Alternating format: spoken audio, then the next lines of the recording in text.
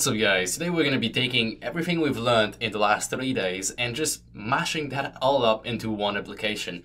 So we're going to be projecting our camera to our background and then add the gyroscope in there so we can rotate around a 3D UI and just make sure we build that to mobile. We're just going to do everything that we've done in the last 3 days, but we're going to mash it all in one go. So let's get started right away. So right here I've got a clean Unity project, something that has never been touched before. So we just start from scratch and we're gonna code everything super fast because we already seen how to implement those the camera and the gyroscope. So we already seen that. We're gonna do everything super fast so we can just get on to integrating the whole thing into one. So right away I'm going to save my scene, call this the game scene without the W if possible. And we're gonna be creating a new script. This one is gonna be called Markless AR. And this one is going to include both the gyroscope and also the camera. So we're going to do everything in one go right here, and we will be doing it super fast. So sorry if you guys want to take your time, but we've already been through that. So right here we've got the gyroscope. Let's declare the float we need, not the float, sorry, the fields we need to have this work. So private gyroscope gyro. We were using a camera container so we can actually rotate an object around the real world. And then we've got the rotation. So private quaternion rotation. Sorry about my typing, I keep changing keyboard every day here, so it's just I have to get used to a new keyboard every day. So those were the only field we needed for the gyroscope. Now let's move on to the camera fields. Private webcam texture. And like I said, I suck at keyboard. Webcam texture, this one is cam. And the next one is going to be a public raw image because we're using Unity UI. That we'll simply call background, and finally public aspect ratio fit. That we'll just call fit. Now these of course are not included right now, so what we'll do is we'll highlight and then hit Control and dot, so we can include using system unityengine.ui, not system, only unityengine.ui. Alright, and then finally we'll have one more boolean down here that is going to say AR ready. Because it might happen that it's not ready, it might happen that it just doesn't work for that device, and we gotta make sure we don't update if that's the case. Okay, let's jump right into the start. In the start, let's start by doing check if we support both services. We're gonna call them services. So by service, I mean the gyroscope and the camera. We're gonna start with the gyroscope, so gyroscope right here, with a simple check. So if not system info that supports gyroscope. If we do not support the gyroscope, let's simply make sure we don't go any further. So we're gonna open up the brackets right here and say debug.log. This device does not have a gyroscope, or any other message. Really doesn't matter because the end user is never gonna see a debug.log in that case. It's only for us. And then we're gonna say return. So if we go through that check, that means we can actually use the gyroscope. Now let's check the other service. In this case, that's gonna be the back camera, because we don't really care about the front camera in this case. In this game, of course, we're not gonna be using a front camera. Now the next step is to iterate through every single camera we have, so every single device we have. We're gonna hit 4 and then do a double tab so it can actually build it up for us. For int I is equal to 0, as long as I is smaller than webcam texture, the actual static class, dot device, dot length, device, dot length, and then we iterate through every single one of them to check if we have a back camera. So if webcam texture dot device at the index I is front facing. So if it is not front facing, remember we've put the exclamation mark right here. If it's not front facing, we're gonna say cam is equal to a new webcam texture and then give it the name. So webcam texture device at the index I dot name, and then let's do screen.width and also screen.name for height, for the other parameters. And we will break out of the for loop if we do have a camera right here. But we're not exactly sure if we have a camera or not because we only did an iteration through a loop. So we need to make sure that there is or there is not a camera. So if we did not find a back camera, let's exit. If cam is equal to null, that means that cam was never was never actually instantiated, was never actually assigned. So in this case, we do not have a camera. Let's just copy over these two calls right here and change gyroscope for back camera.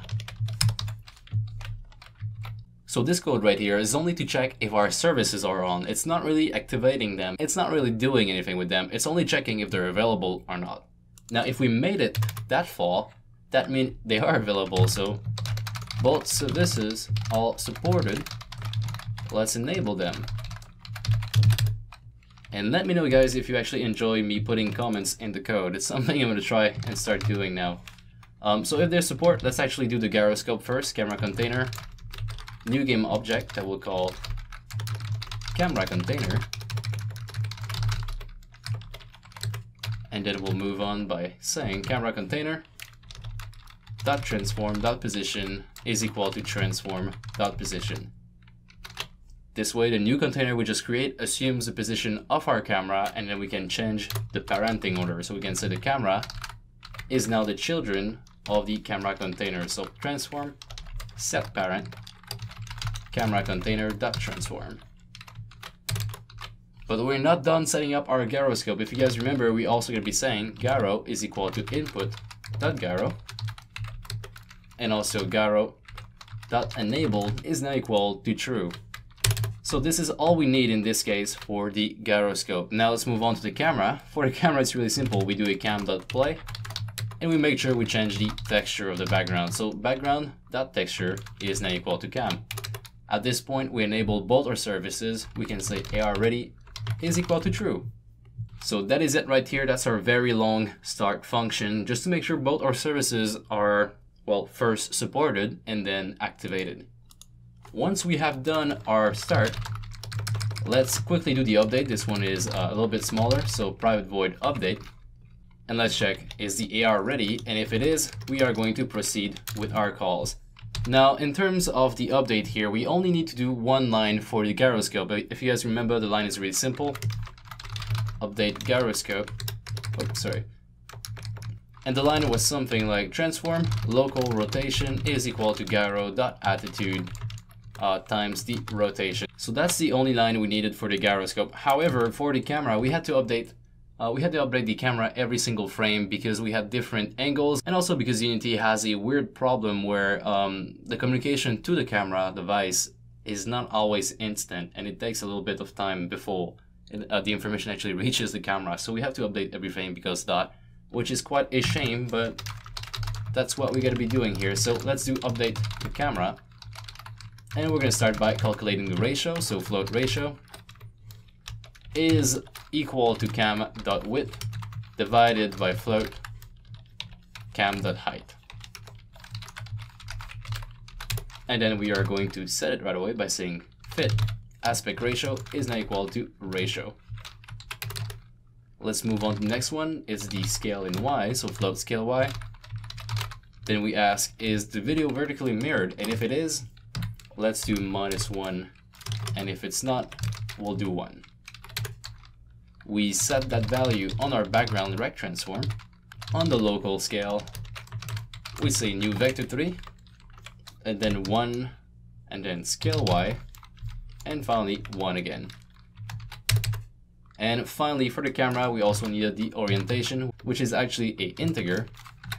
So we'll do cam video rotation angle minus video rotation angle, and then background rect transform local angle, local Euler angles is equal to new vector 3, 0, 0 orientation. And that is it for the code. Actually, we've just nailed down all of the code super quickly. We can now go back to our scene and actually set it up. Now we've got weird setting up to do because we're going to be using 2 camera in this case. And let me explain to you why we're going to be using 2 camera. We're going to be using 2 camera because we are displaying the raw image, and that raw image is going to be considered as a UI piece, and the UI piece is usually rendered on top of everything. We don't really want that. We want to have a background camera. We want to have a camera that is actually shown in the back, and we can have 3D objects in front. So let me actually show you how we go about it. Let's start by actually putting our Markless AR script on top of the main camera. And I'm going to create a new object, a new UI, raw image, that is going to be our background. So that's the background camera. It's not actually a camera, I'm going to rename it simply for background. Let's make sure this one has a aspect ratio filter on it. The aspect ratio is set on envelope parent. And also let's make sure that the background is on stretch, both axes. So we've got something similar to last time. And this is, this is basically the same thing we've had as last time. Now we have to play around with one more camera. So on our main camera, what we're going to do here is make sure that we are rendering depth only. Now talking about depth, let's go on that field right here and change the -1 to 1. Since we're here, let's also fill the values for both our background and our aspect ratio. So I'm going to click on the drop down of canvas, drag and drop background in both of these fields down here. Now this is where it gets a little bit messy. We are going to create a new camera by right clicking in the hierarchy, camera, and let's call this one background camera. We're going to be resetting the position to 0, 0, 0. And now the clear flag is not going to be depth, it's not going to be skybox, it's actually going to be solid color. So we're going to be clearing with a solid color every frame, so we have the same actual effect as we usually do with a normal camera. In terms of culling, let's make sure we click on nothing and then we cull only the UI. So we've got our first camera, our second camera, now we have to play with the actual canvas itself. So we're going to be clicking on the canvas and we're going to be changing the render mode from screen space overlay to screen space camera, so it only renders for one camera. That render camera is going to be the background camera, so make sure you just choose it right here or drag and drop. Now if we hit play, we're going to get that message that there is 2 audio listeners in the scene, which is true, so let's just make sure we delete one of them. I'm going to delete the one on the background camera, and then we can just go back to having no more error messages. And now we finally arrive to the fun part. So the fun part is to create a 3D canvas. Let's actually right click anywhere, create a new UI canvas, and let's rename it to 3D canvas. And that's going to be your 3D interface you have in the game. So I'll put that on world space, really important you change that to world space, and then the position is actually going to matter in this case. Let me just put mine at the origin right here, and we are also going to be changing the width for something like, in this case let's do 300 by 300, but it's going to depend on what kind of canvas you want, but in my case I'm doing 300 by 300. Also, while creating your 3D canvas, if the actual image here, the background camera image, bothers you, take your camera and move your camera. It's actually going to move the other image as well. So back on the 3D canvas, what we're going to be doing here is I'm going to be creating a simple compass, because that's what people do when they have the gyroscope for some reason. So I'm just going to go ahead, create an image, and we are going to try and make this a compass. I could actually go ahead and Photoshop and try to create something that looks good. However, not everybody might have Photoshop, and we are not really making anything splendid looking. We just want to have something that is working. And never mind the image for now. I'll be creating a panel first, and then I'll be creating images. So here's my panel. I want to have this one rotated on 90 degrees, so it's actually below me. So when I walk, I can look down and have the orientation of the real world. So as always, you want to be resetting the values to 0, 0, 0 when you stretch, and then I'll just be pulling it down just a little bit so we can see what's going on. Also, just to understand what's going on the other actual view, I'll take my game scene and I'll just move it right here. Take my main camera and rotate the main camera 90 degrees on the x-axis so you can actually see it. So now if I play with the panel, as you can tell, this is what you see in the game. Alright, so that panel for now, only for now, I'll be putting it on black and full opacity, but that is only for now. I'll be removing that later on. I just need to have something I can actually look at right now and work on. So right here, this is going to be my compass. Right click, then get a image in here. The color is going to be green because compass are green in my head for some reason. And I am actually going to make this stretch on the horizontal axis, make sure I put everything back on 0. And then the height might be something like 2. Just a line that crosses the whole screen. So this is horizontal in this case. And sorry, not the whole screen, but the whole panel at least. And let's have another line, but this time for the vertical axis has a width of 2 and the rest is on 0. Okay, this way we have a nice marker. Let's change the name for vertical. And finally, we need to input some text somewhere so we know where is north in this case. So I'll be going under text, create a new UI, and I'll just make sure this one is big enough, so say 30. Turns out my height was not enough for this to display, so here it is. If I just bump my height up, it actually shows. Now, is north really in that direction? I don't really know at the moment. I'll have to tell in the real life. I know where the north is in the real life right now, so I can actually double check with that. And now just to give this a try, we are actually going to build this and have a look on the device itself. So I'm going to plug my device and actually walk around with this. Alright, the phone is connected. I'm going to go under File, Build Settings, make sure I switch to Android. And then I'll have to set my bundle identifier really quick. So click on Player Settings. Then down here, we are going to change this for say, N3K. And let's put that in small letters, N3K, and then I'll just call this AR for now. Build and run, let's call this build. And wait until this is actually pushed to my device. So I'll quickly go on my device and start recording there as well. Alright, so it's running on my device right now, and it asks me if I want to allow access to take pictures and record, then sure, because we're using the camera, of course. And we get the splash screen. After that, this is what we end up with. And right now, I do not see any of the UI, so I'm assuming that we did something wrong. Let's just look around in case it's hiding somewhere in the world. And it doesn't seem to be hiding anywhere, so there is something wrong, and let's just go ahead and fix it. Turns out I forgot some of the most important line when doing the code, so if we just head back inside of the start function, and we go down here where we enable the gyroscope, we have to do camera container dot transform dot rotation is equal to a quaternion dot Euler,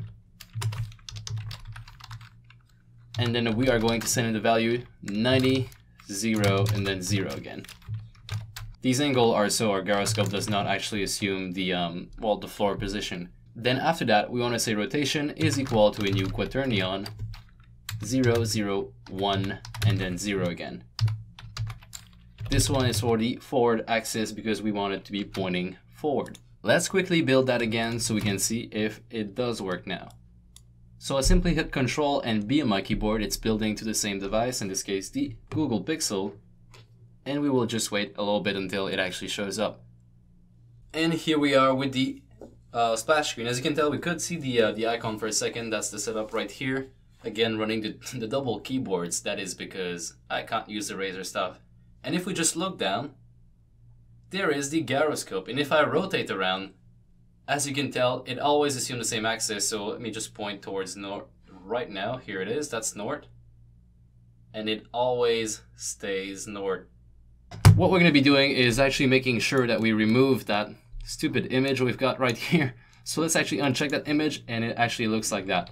Now, in my case, because I actually know where I'm positioned in the real world, north is not here. North is actually on the other axis. So I'll be just swapping it like this. So rotation minus 180 and moving it that way.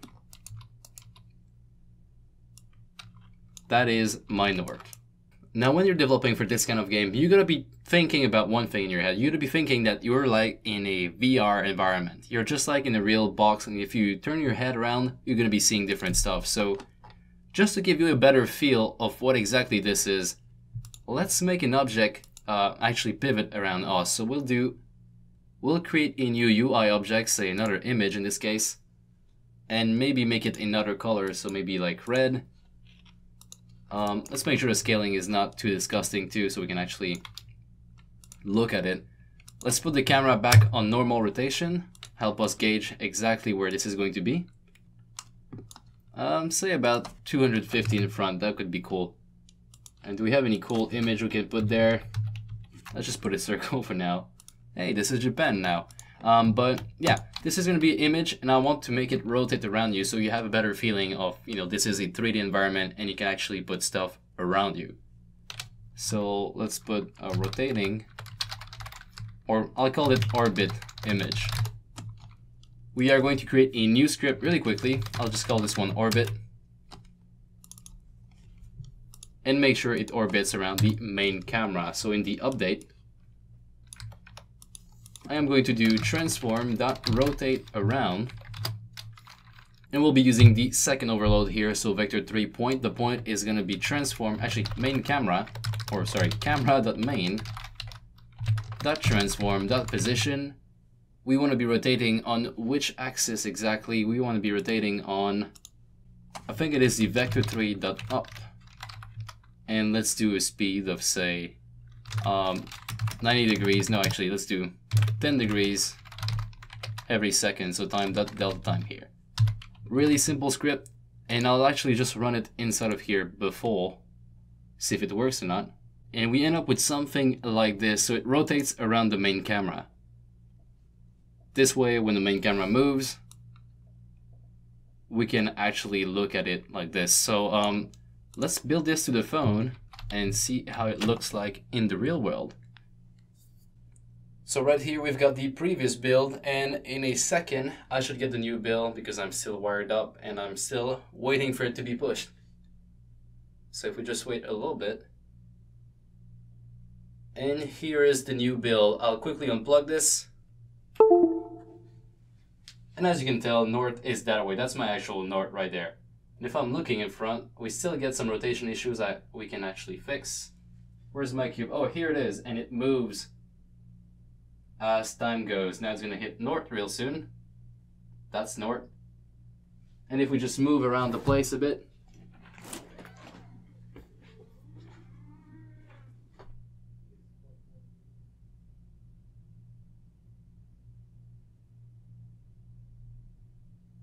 So this was our little preview right here, and something that I really dislike about the gameplay of this, well, it's not really a game, but something I really do not like about this build is the fact that when I was moving around, I could change my phone rotation. So what we're going to be doing right here is locking it. I'm going to head over to player settings again. And now under resolution and presentation, I'll actually make sure that this is not on auto rotation. Let's put that on portrait. So Pokemon Go puts it on portrait. You're always supposed to be playing in portrait mode, but other games like any like camera application that allows you to take picture, they usually do it on landscape because you can actually take good pictures. In our case, it's really up to you, to be honest. I'll be putting it on portrait because I just like holding my phone like an actual phone. And of course, we're not taking any pictures, so you know the resolution in that case doesn't really matter. Now, of course, the only thing left to do is to actually build it on your phone again and have the proper build without the auto rotation on it. So that is pretty much all there is to it. From that point, from just having this, you can then put 3D object in the world. So the way Pokemon Go does it, it has like a fixed Pokemon at a certain place in the world. So if you guys remember, we had this circle right here. If it did not rotate, if we did not have the orbit script, it would be at a fixed place in the world. Now, what they do in the Pokemon Go game is they have a Pokeball attached to your camera. So when you rotate around, when you look around, when you orbit around, you can actually always see the ball. However, the Pokemon does not move. It is still in the fixed world. So just to recap, there is a Pokeball attached to the main camera as a children. And there is a Pokemon that just stands there in the 3D canvas or in the 3D world. Something cool you could also do is make sure you plug in the GPS from that, and you could display the coordinates somewhere top left or top right in the screen, or maybe just if you look on top you have the coordinates of the world. There is many things that you could actually do, sunset or down with that. You can do a bunch of things basically. I'm just here to help you integrate it. Hopefully this was helpful to you, and if it did, please leave me a like on the video. Always appreciate that quite a lot. It helps me make more videos like this. And your support has been really great this week, and I'm really happy about that. I just had to throw that right here. Of course, if you want to watch some more videos, there are some more videos right here as always. I'm not quite sure what they're going to be, but they're pretty good and they're for you. So you should watch them. All right, cool. Cheers, guys.